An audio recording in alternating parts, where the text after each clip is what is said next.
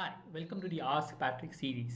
So in this series, we try to answer queries regarding entrance exam, admission to colleges, etc. So we normally take one question per day and try to answer as far as possible. So today's question is by Shubham Kurana. Question is, will a gap of 2 to 3 years make an impact during admission to a B school?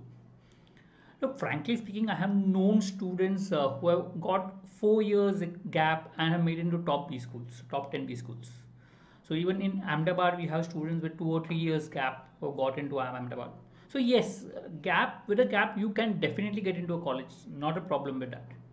But it's very important that if you want to score that marks in the interview, okay, the gap should have a meaning. It should not be that you just sat at home and just prepared for the entrance exam.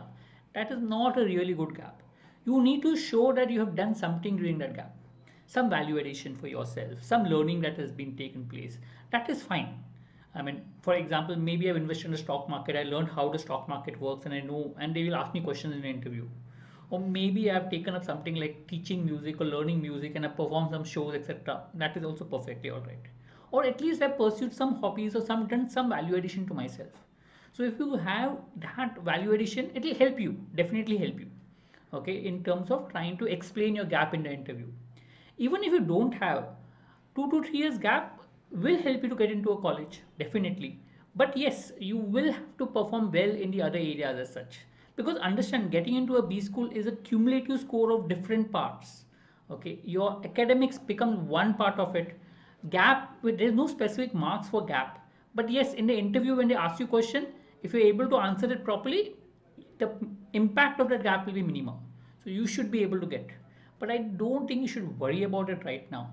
Only thing that you can do as far as gap is concerned is create some value addition to yourself.